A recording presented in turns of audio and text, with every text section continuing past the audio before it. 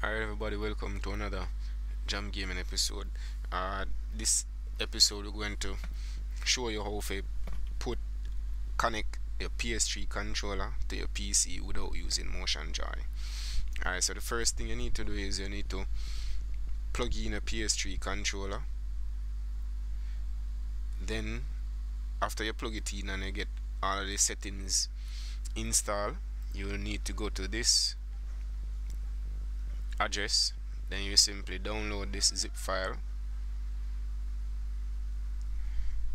I'm not gonna download it because I have it already.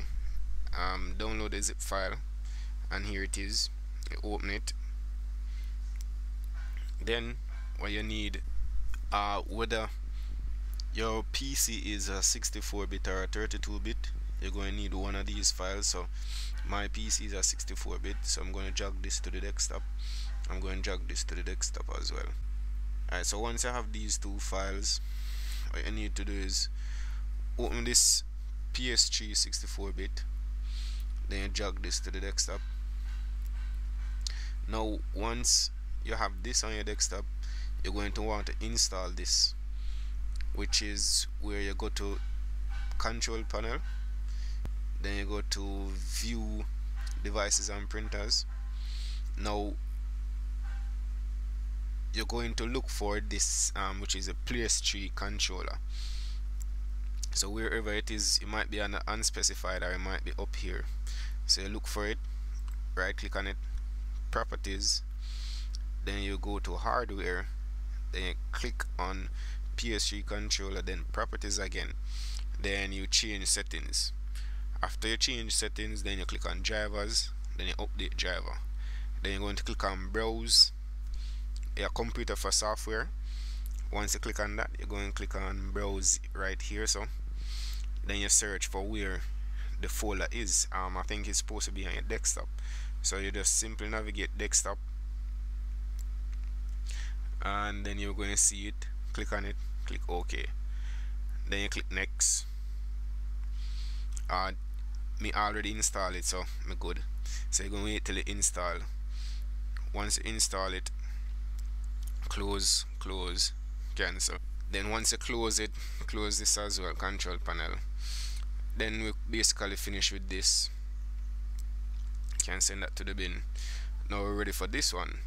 Alright, so once you open this, all you need to do is just run all of these applications, double click on them, run it, yes, ensure that everything is up to date.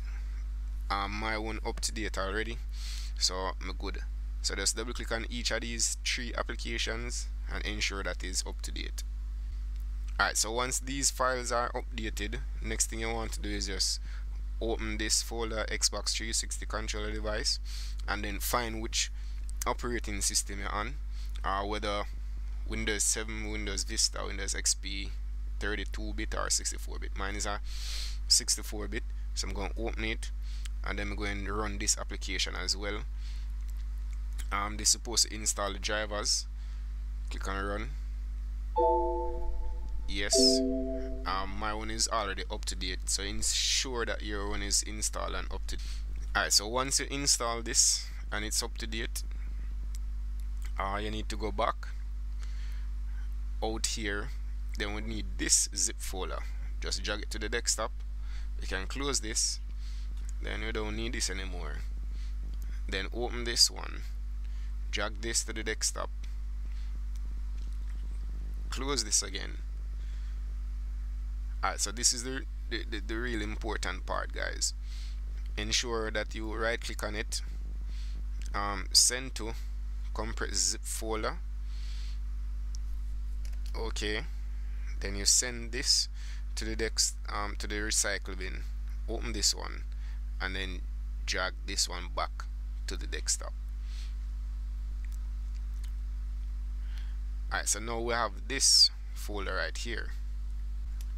Alright, so once you're here, all you need to do is open file manager, go to local disk, program files, and then create a folder called scarlet.txt.